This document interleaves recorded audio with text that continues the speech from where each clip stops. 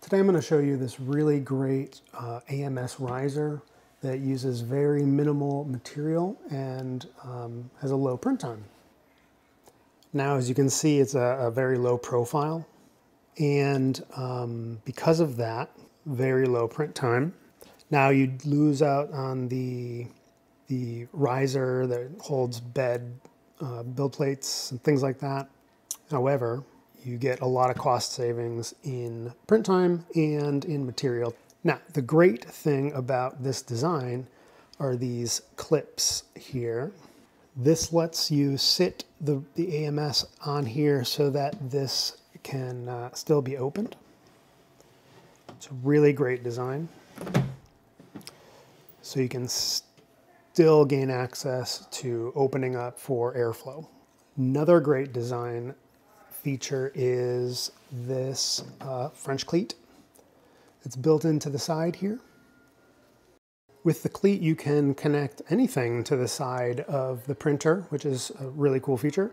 I whipped together some of these multi-board snaps with a little cleat that matches the inset on the side of the riser. And so now I can attach an entire multi-board. So now you get access to all these tools right on the side of the printer, which is really great. Obviously, the riser is completed. However, there's an additional feature, which is interior lighting with an LED strip. So the design also accounts for adding these strips and a clip inside so that everything's secure and you get full lighting around the inside of the printer. So let's put that together. So this is what the riser looks like. It prints in 4 pieces, so you can print the entire thing on the bed, single bed plate. It's great design with dovetails, just slides together. Don't even really need glue. Slides right in. It also has this other cool design with these legs that go on the back. And what that allows is just to snap in save so that when you slide your top glass panel, it can only go so far. So there's just snap in. Now, the LED strip holder is a pretty cool design. It also prints in pieces, and it is just looks like a 45-degree bevel, and then it is designed to have some clips hold in the LED strip. So if the inside of the chamber heats up, you don't have to worry about the adhesive coming undone. Got all the pieces here.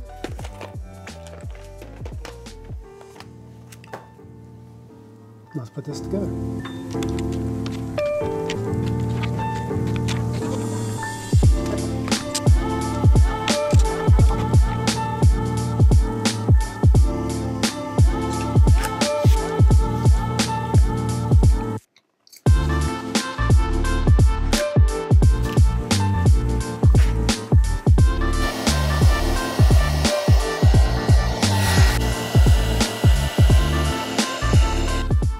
Okay, obviously we have light now. Let's get this hooked back up. Glass plate is back on slider. As you can see, you got that positive stop back here, which is really nice. And we're going to place our clips back on.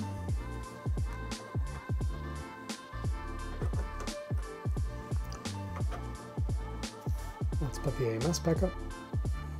AMS is back up on the riser. You can still slide open the glass plate.